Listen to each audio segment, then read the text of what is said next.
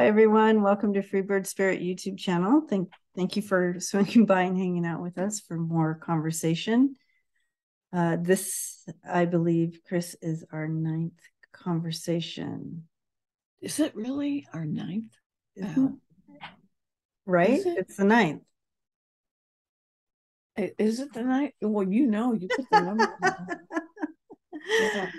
Yeah. So let's keep the conversation going through these awakenings and wisdom behind the awakenings. Discussion 9.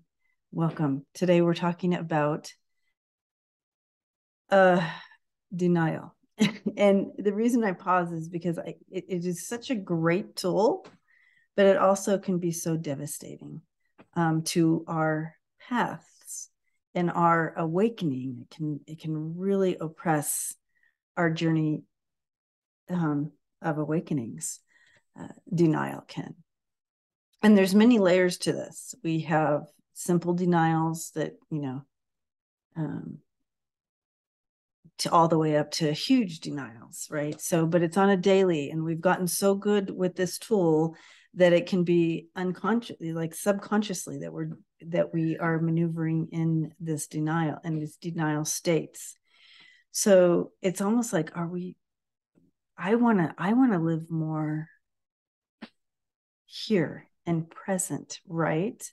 Mm-hmm. And so I really want to look at this. I want to, what am I in denial about? What do I deny on a daily, and so forth. And I know that it really creates some, we have this innate need to be comfortable.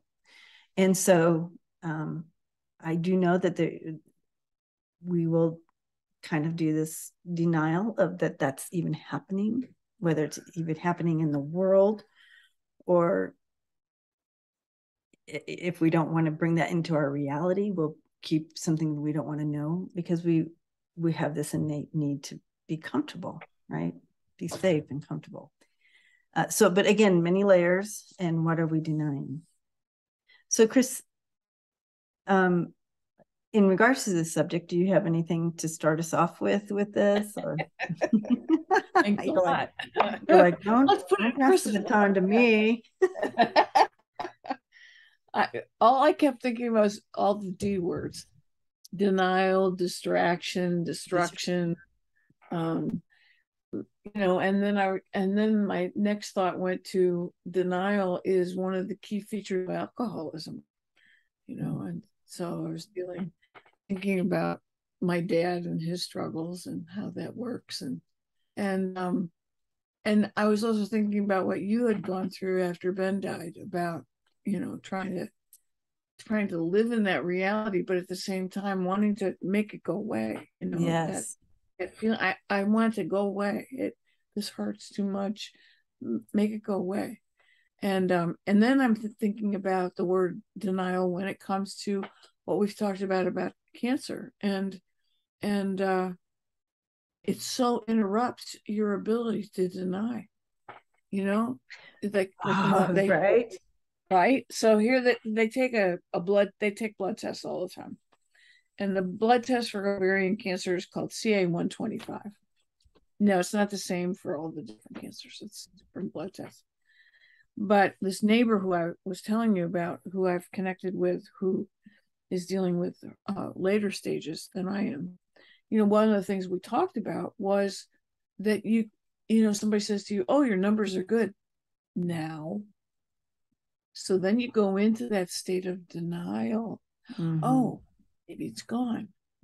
And then something rears its little head and you're like, oh, it's not gone. Okay. So, and then there's all this stuff that you go through about, well, maybe the cancer really is gone. It's just the chemo that's harmful. So you start going through this dance, right? Mm-hmm. And I think denial is one of those dances we do to try and get away from things that are really uncomfortable. Because it's really hard for us to be uncomfortable. We don't want to. Yeah. I mean, it hurts, it's mm-hmm. Certainly there are some people who live with discomfort most of their lives, all of their lives. some people who choose a lifestyle. I keep thinking of Donald Trump, choosing a lifestyle that's so destructive, and he's not comfortable. You can tell he's not comfortable. But, it's that sort of stuff. And then there's people who are born differently abled, always uncomfortable. There's all levels of discomfort. There's another D word: discomfort, denial, distraction. Right. A lot of, yeah. And the distraction. That is an amazing word with this. The distraction, the denial, the discomfort, the different. Yeah. So maybe we could talk about the immigrant thing for a few minutes. Yeah. It's really, really bothering me. The thing that, really spurred us into this conversation is what's happening right now. And it seems to, it encourages, it gives us an opportunity to move into an area that we wanted to talk about anyways. But then it's right there. Hold on.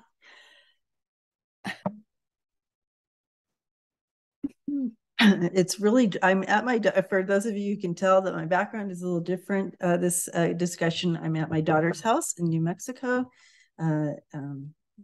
right outside Taos. So it's very dry here. And so I got to keep hydrated.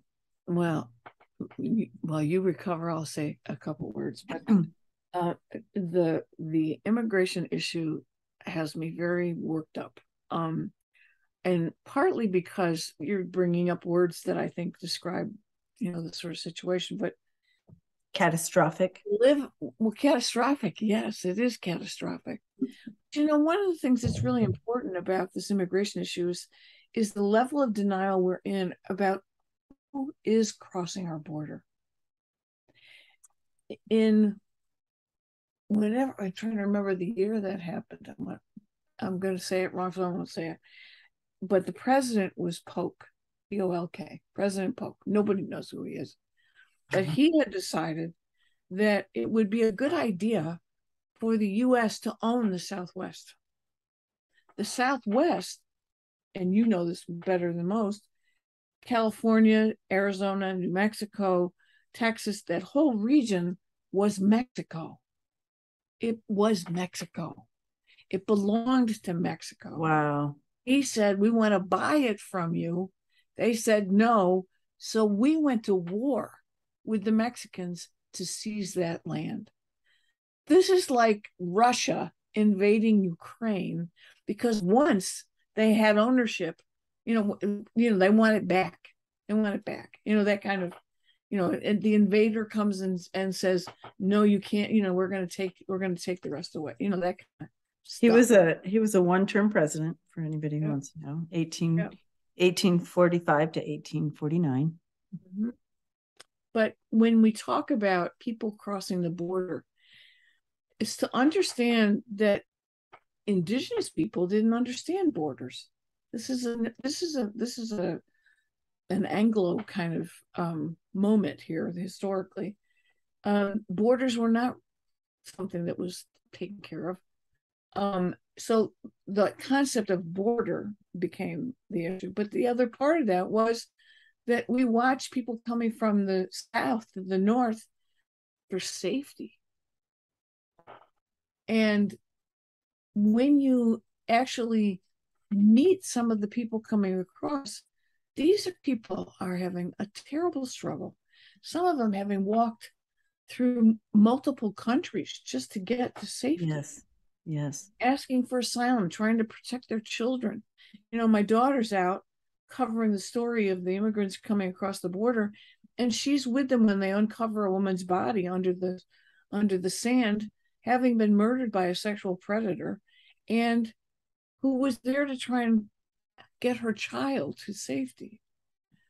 And we're seeing this, we're when you go there, when you meet them, these are our neighbors.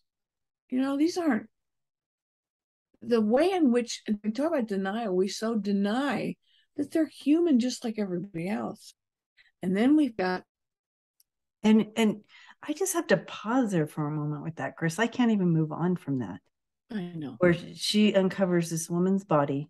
She doesn't. She was there reporting. She was there reporting. On the American side, correct? No, on the Mexican side. It was still on the Mexican side. Okay. Yeah, but one of the problems, because I went on a number of delegations to northern Mexico, and one of the issues was what's called femicide. And there were a whole lot of Mexican women who were marching, holding pink crosses. And had little pins with pink crosses. And I had taken students, and we went to this church and we studied and we heard their stories. The stories are unbelievably horrible. And what it is what people don't pay attention to. This is the denial. We make it a simplistic kind of story, like, drug addicts and rapists are walking across. The rapists aren't the ones coming from Mexico. Sexual predators from the US know that they can get away with it, cross the border, and do it with impunity. That's where I was going with that. Okay. Mm-hmm. And so that's the, and listening to their stories, I mean, you transform. You can never be the same, because we call it this denial, but I think the other word is distraction. And I think I mentioned this in one of the earlier videos about, the powerful will always find ways to derail you. There's another D word. Distraction and derail you. And so you might be making progress. You might be building numbers to sort of fight against the Roe versus Wade being overturned. You might be building numbers against racism. You might be building numbers against what's the other one? I just went blank myself. You're pulling at me. You're absolutely pulling at me. All of those. You might be making progress on all these different things, but they're going to find a way, and that's what they're doing. So Governor DeSantis and Governor Abbott trip on this thing, and they're like, "Oh, let's send the immigrants to other cities," totally ignoring the fact that most of the cities they're sending them to already have huge immigrant populations. New York City, are you kidding? Washington, D.C., the percentages are ridiculous. These aren't, I mean, they're sending them there. They already have them. So, it's like, what's your point? We're all dealing with the issues of this planet that have to do with probably the greatest struggle that we have.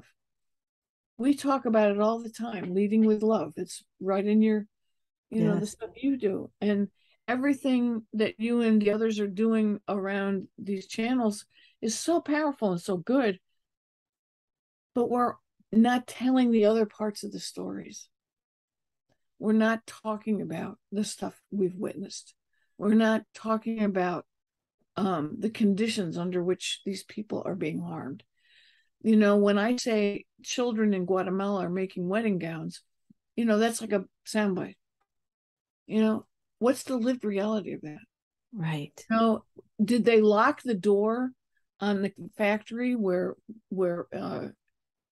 Guatemalan children were working because there was a fire and they wanted to finish their production, and many of them were killed? I had one of the students in my class in 2019, her family members were in that building. She was from Guatemala. These are the stories we're not telling, because we're going out and doing things like what I mentioned to you before. We're buying Fruit of the Loom t-shirts, which are being made by Mexican women on the border, living in squalor because there's no place to live, there's no infrastructure, and they've got carpal tunnel so bad they can't lift their arms. And they're in their 20s, and they're in their 20s and early 30s. And I just want to pause right here, Chrys, because I want everybody to know that this isn't just a story that we've heard and we're passing along. Chrys went there. You went there. You visited. You saw. You talked to these women. You were a part of. And so those of us who hear this story, and it's probably a little easier to go into distraction or denial. And and as we're at the store and we're like, but the Fruit of the Loom, you can get 10 t-shirts for $5 cheaper than just 2 t-shirts. You know what I mean? So it's there's so we're faced with this now, so it becomes our responsibility. So now that we know this story through you, who if it had experienced it and saw it, we have a responsibility now on what to do with it. Like, are we going to use our tool of denial, or are we going to do something about it and not buy that product any longer? And so I feel like to the family listening and to myself, and I know, Chrys, you said, I don't buy Fruit of the Loom anymore, right? You don't. Right. And so what do we do with that? What am I going to do with that? Well, I can tell you right now, I will never purposely buy Fruit of the Loom, because now I know. And I choose not to put it in a category, oh, well, it doesn't affect me, it's far away. No, we're all connected. Yeah, but it's way bigger than that. I know. I'm just bringing it. I want to make sure that gets driven home. That's we will go back there, but I'm just that treaty that made that all possible. All of the businesses on the border that were doing all these hideous things were all American. They were all American businesses. We are creating the immigration crisis with the level of consumerism and commodification we're doing. We're creating that. We are each accountable and responsible for that. Children playing in toxic waste dumps that are produced by Dow Chemical, who can't do that here, but they'll go do it there. Right.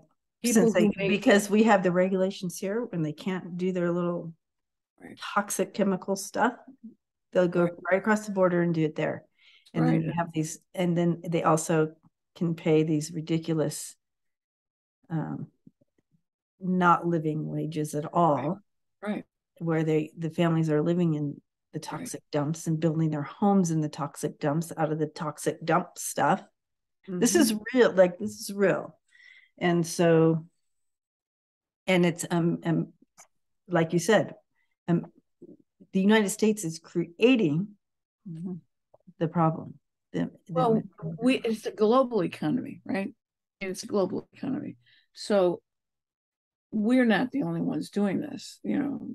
All of the Western nations are participating in this. China's participating in this.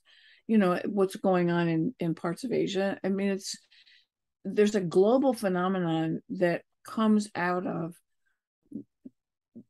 I don't want to say capitalism, because I think it's too simplistic. It's really coming out of a sort of global economy that is an agreement among nations and those powerful within those nations to produce goods at the lowest price, paying people the least amount, not caring about abusing them. The real crisis, I think, is where we started talking about this. How can we talk about love when we treat it like it's romance? We talk about love like, live in love. And, I do it, you do it, everybody, we try, and we try to live that way. But living in love is also about being accountable. Being conscious. Yeah. Awake. And asking questions, not just greed. saying, beware of the greed. Not just saying, I'm going to boycott this, that, and the other thing. That's a Band-Aid, and it doesn't always reap. But there was an article in the New York Times today about how they uncovered, it's New York Times, Washington Post, I think. They uncovered the way in which Russia tried to divide the women who were marching in 2016, that massive women's march. Trump and the position he was on, and how Russia actively interfered by sending false things to the organizers to get them to break up, to not get along. It's time to be awake to how power works. And it works in your personal relationships. It works in massive relationships. And there are a lot of people out there. You know, the only reason I got to go to Mexico is because someone like Marta Ojeda, who's a labor organizer, joined up with Maureen Casey, who was working for the New York State Labor and Religion Coalition. And they all said, let's go witness. And this is an old practice that happened. I'm trying to remember when. I think it was during Vietnam. There's this witness for peace. These were people who said, enough is enough. We need to go find out what the truth is. So they were going to those places. So that got reactivated around Nicaragua when that struggle was going on. And so a number of people from the United States went to Nicaragua to stand on the border between them and what was it? Who was fighting? El Salvador. So they were witnessing, non-violently witnessing. So, you know, fast forward to, you know, more recently, New York State Labor Religion says, let's reinvigorate that. Let's go and do that. So that's what we were doing. We were taking students. And, you know, I believe that most of the ones we took were changed permanently. You know, they were, at one point when we got back to campus, they made their own pink crosses, and they were out on the street protesting. And you know, but they were awake, right? And then we went and listened to, they were shaken. Yeah. They were shook awake or shaken awake, right?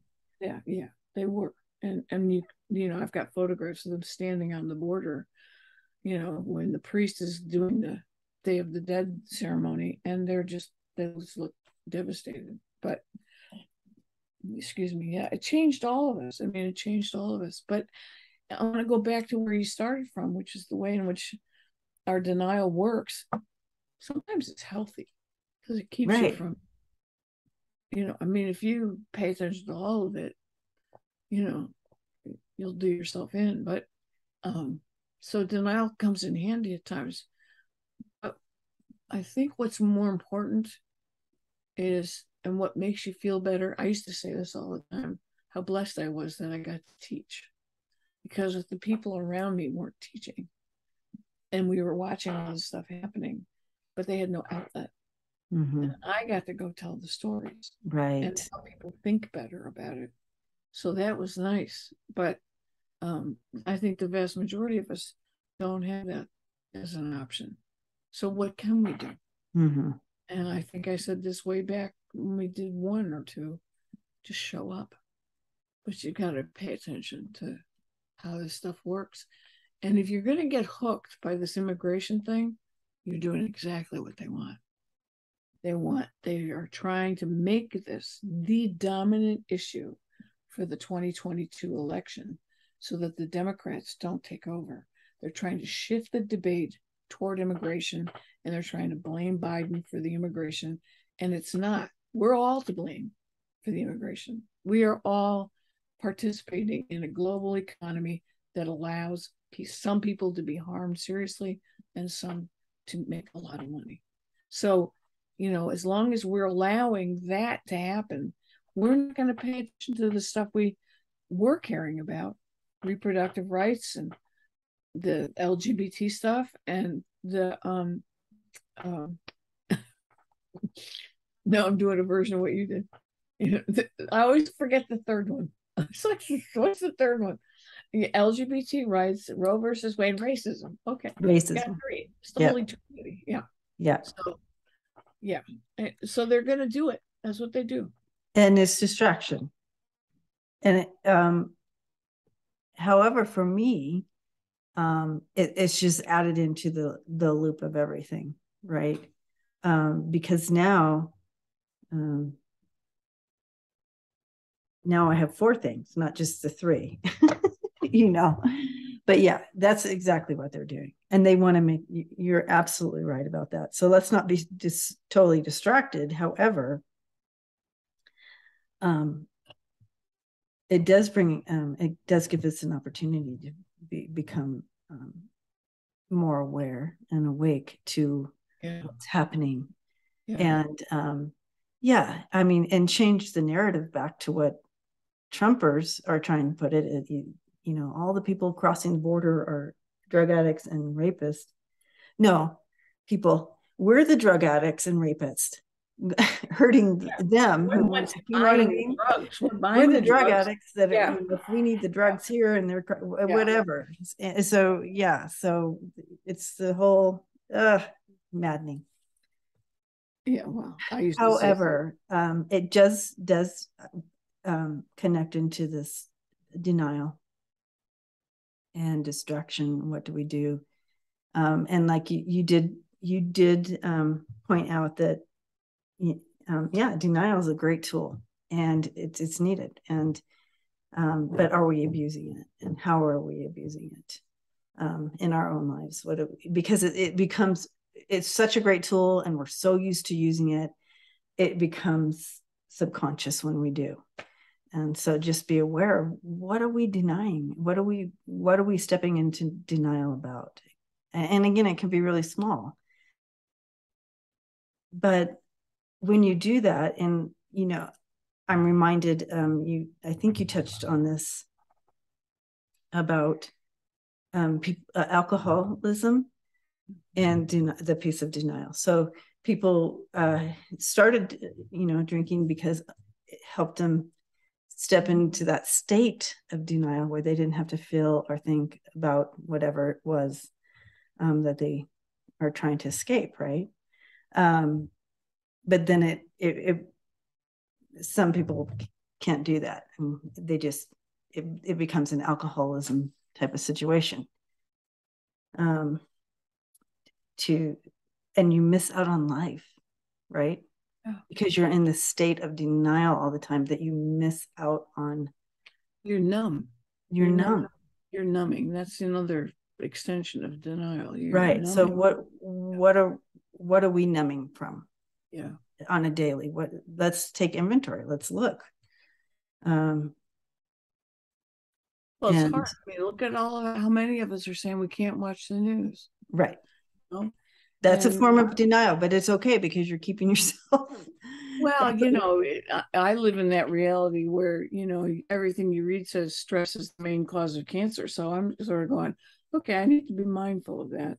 Right. So let's be mindful of that. And then I'm teaching. I mean, I'm a sociologist, and I'm, you know, I want kids to get, I want them to get the stuff. And so I have to sort of watch it a little bit. And then when I tune into your channel and others, the stuff that people are pouring in is all about this stuff, you know, all about the Trump era and how much destruction it created. And trying to find something to hold on to say, there's going to be something positive. Eventually it's going to be something positive. Right. And so we're buffering it, right, with those efforts, but it doesn't take it away. And so how do you cope, right? How do you deal with that? And I hear various things. I hear things about, you know, maybe if you meditate a lot, you'll forget about all this. You know, it's like, that's not the purpose of meditation. Right. It's, you know, there are ways to, but I think what's really helpful is knowing that that these efforts are really designed. They're not random.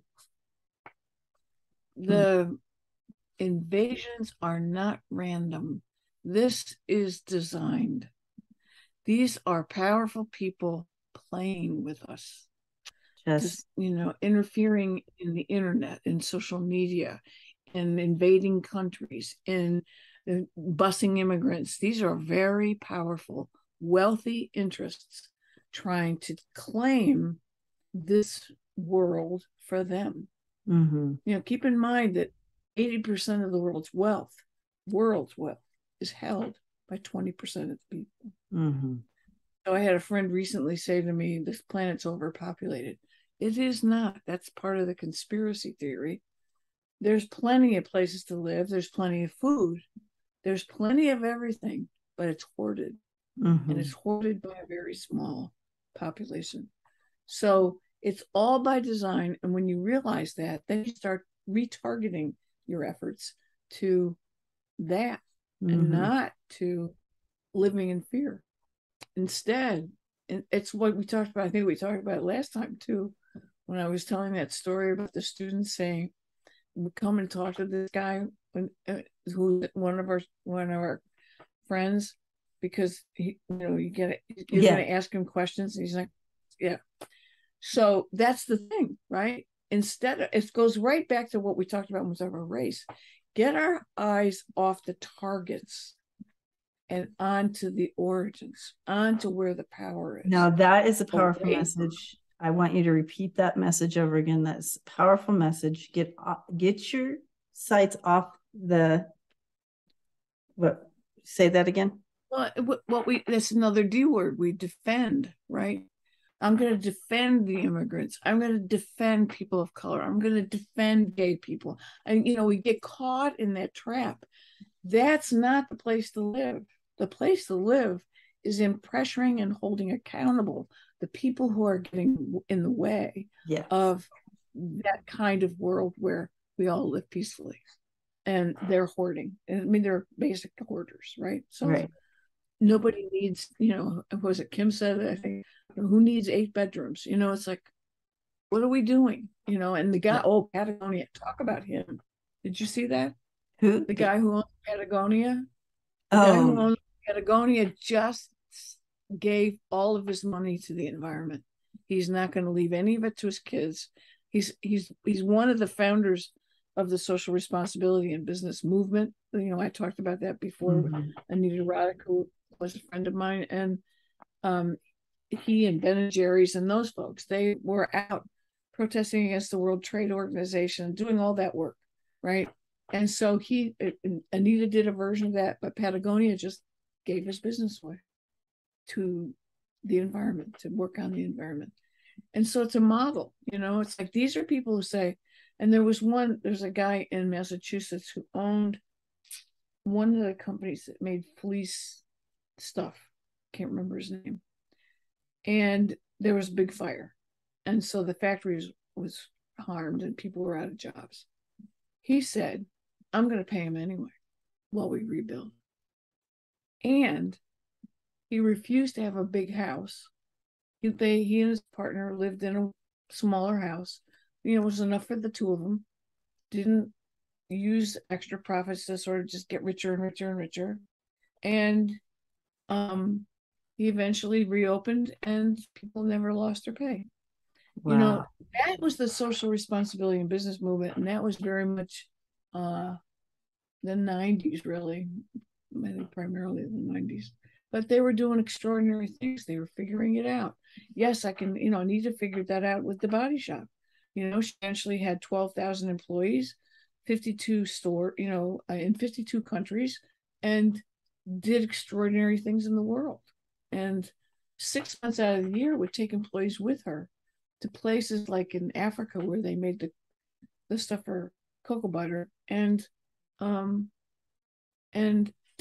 help them get the tools to make it for themselves. So there was no middle person, and they could build schools and that sort of stuff. So she was always doing that. And so was Ben & Jerry, and so was Patagonia, and so was a whole variety of people. It would be nice if other people would take that on, big corporations, and take that model on and follow suit. Yeah, that was the Enron. That was the Enron era. Remember that? Enron, yes. Era, right? That was the Enron era. It's like, okay, some businesses are just bad.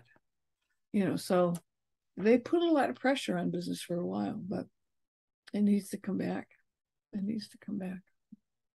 Yeah. Yeah. I'm not in denial now.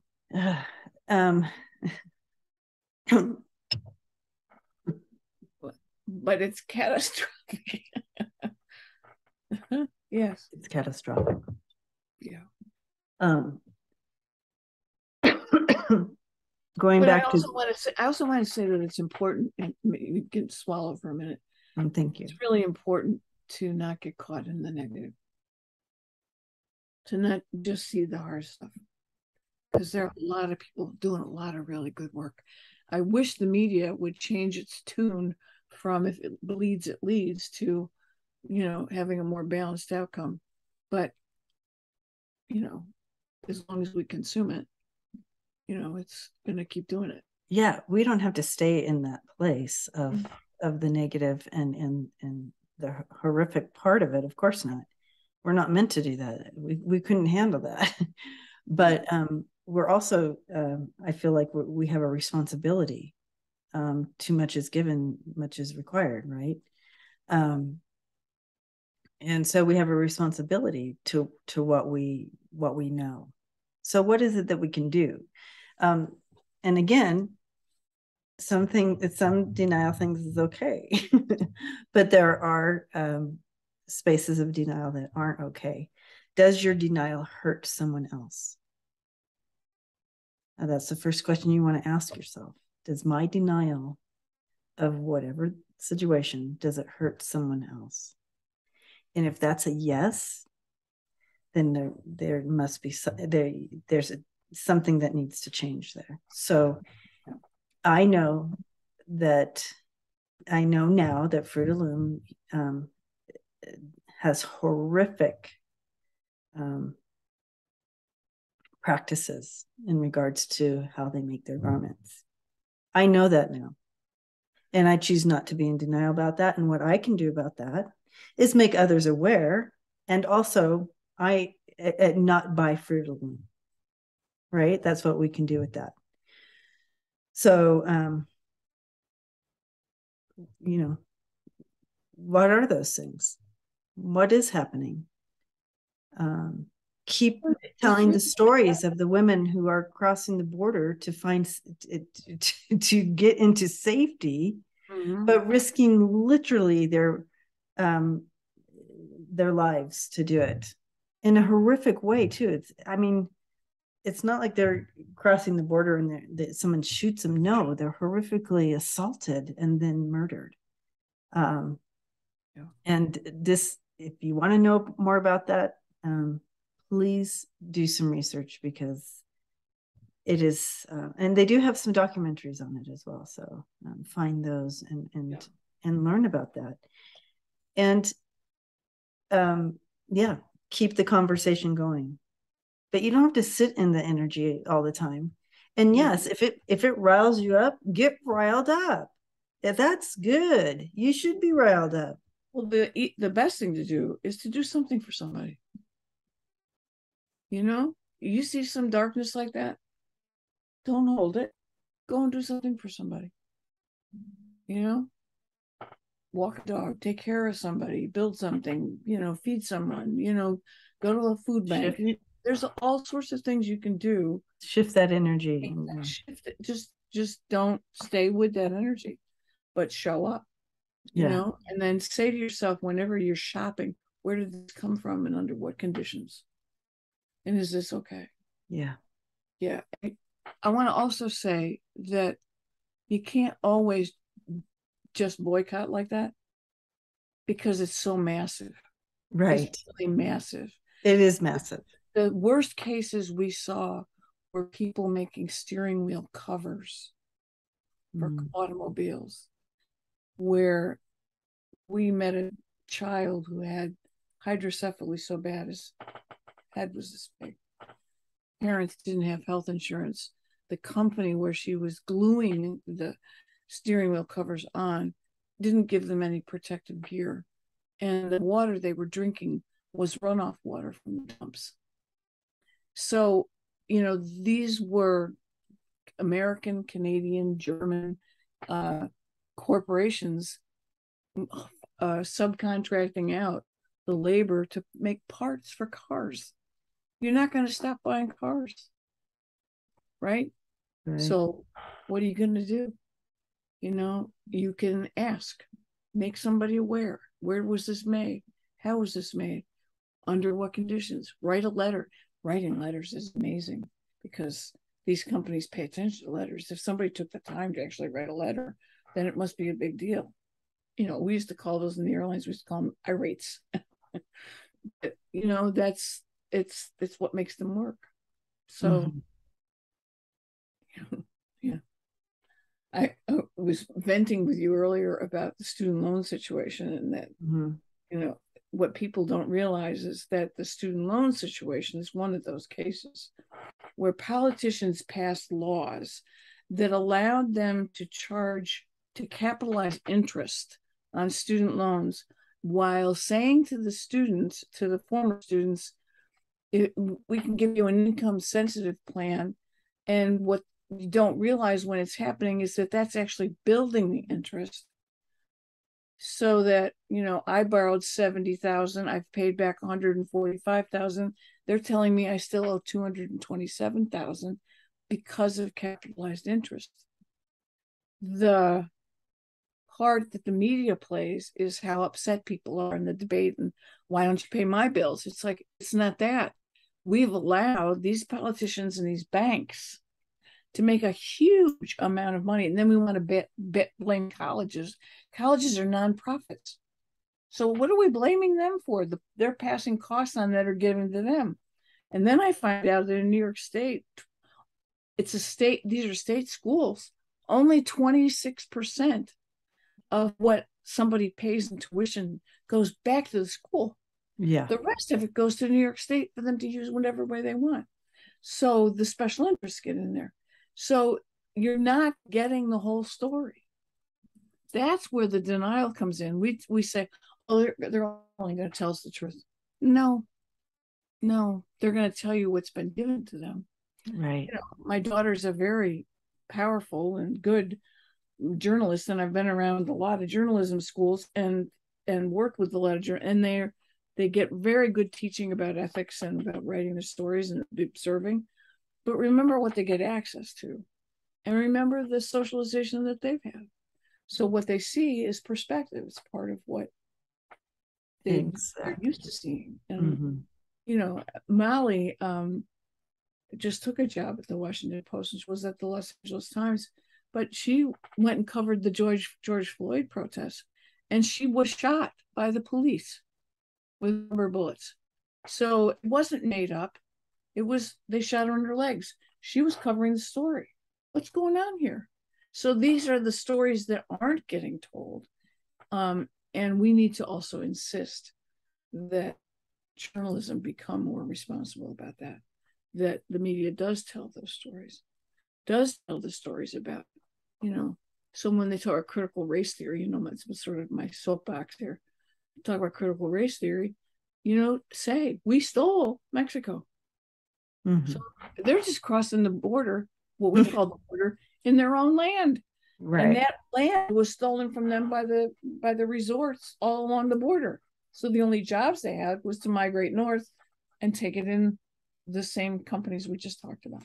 So these are world's great secrets that are just unbelievable. Right. And so staying in the area of not knowing all this, or not wanting to know, is a form of denial in itself, right? Right. Well, yeah, you were talking about it, and I was thinking about what a lovely neighborhood I live in. You know, lots of young families, and look at where you are, and your daughter and your grandchildren, and it's like, you know, we spend our days trying to make their lives happy. Right. We're not sitting around thinking about what's going on at the border. You know, they're riding up and down the street on their scooters and on with their helmets, and you know, and then there's little gatherings, and it's like everybody's like, oh, it's such a nice world. Yeah. And outside the borders of this world, this stuff's going on.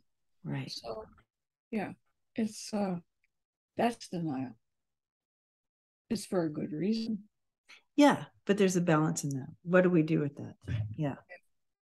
We're responsible for not totally going to sleep on it.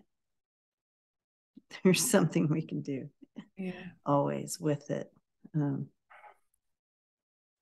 So go ahead. What's the takeaway? Yeah, the takeaway. You always end with what's the takeaway? I know the takeaway here, and I was just thinking about it as I was pausing there. The takeaway, does your denial hurt someone? Just ask that question. And if you don't even know, like, you know, ask if you want to awaken in this, and not only hurt someone, Is it hurting you? Are you missing out on being awake somewhere fully? Right? So throw that out. I mean, if you are spiritual and you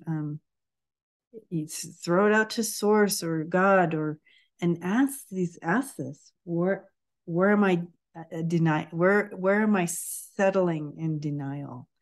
Where do I, show me these areas? Ask your guides to show you, and open doors of awakening up. Awakening up. So the question is, where is my denial hurting others, and where's my denial hurting me? And what, another thing, I think we touched on this a little bit. I know we could go on with this, but what am I using to distract myself from things when it gets too hard? Is there something even? So blessings to you. I know this subject is kind of a rough one. So if you're still here with us at the end of this, good job. And we are wrapping you up and holding space for you, and hugging you all. This is a rough one because we have to take a look at ourselves and things. I really want to say that this is a time on this planet. You've talked about this before too, and this planet is in crisis, and it's shifting, and we're birthing a new earth, and it's time for us all to be awake in multiple ways. And I think you used the word consciousness. The developing consciousness is to look at the truth, find the truth, be in the truth, live peacefully. I mean, you're saying it, not do harm. And we talked about that last time too. It was about how to hold the space for someone, all of that, right? Yeah. So I want to just reinforce that what you were saying, that the real takeaway is to lead with love, but to know that love is a much bigger topic than just you and me. Yes, much bigger thing. Aho. Aho. Together we rise. Yes. So blessings to you, and thank you for joining this awakening, wisdom through awakening conversation number 9. Keep the conversation going, please. We read every comment, and enjoy that involvement in this discussion. So blessings to you all, and we will see you all at the next conversation.